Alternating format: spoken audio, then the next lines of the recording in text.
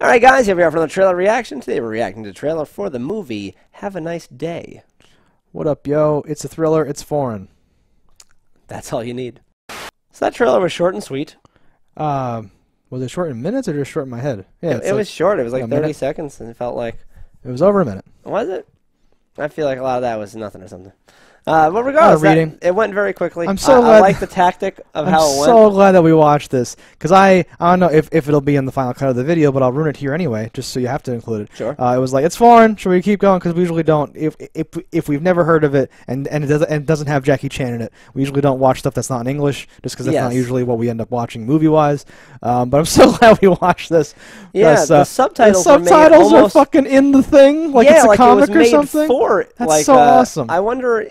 They had to know going in. Made for us? Yeah, they had to know going in that this is like a dual Chinese American audience like feature thing. I wonder if they are added though in post, or if they were there originally. Like when you see this in like the language natively, is it there? I think and they're like, what is that foreign text? I think enough people are like aware of English. I don't know though. Maybe that's a little strange. I'd be interested to know that. It kind of makes it though, because because like the animation on its own is kind of weak, but when the text comes up and like you draw your eye and not just across the bottom like your average text card, it's got something. There's something to it, and it pops in as the scene unfolds, so your eyes are drawn around, and it keeps it really.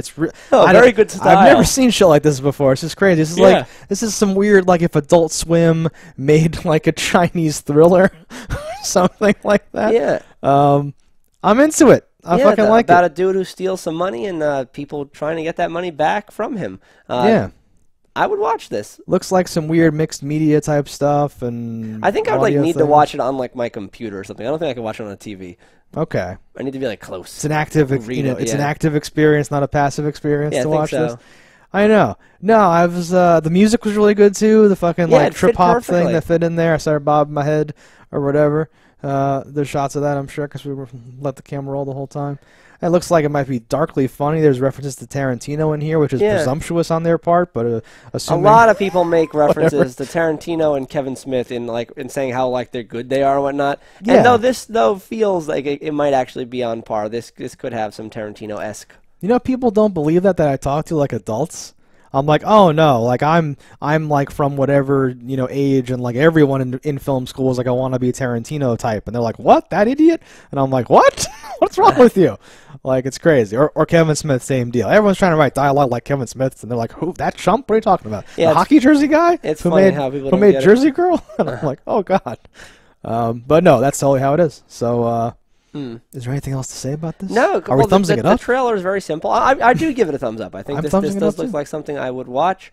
Again, I don't think I would ever see it theatrically. I would watch it on like my computer. So if it was on Netflix, I can check it out. It seems like just this cool thing that might be there. I don't know if the novelty would wear off with length, though. I wonder how long it really is.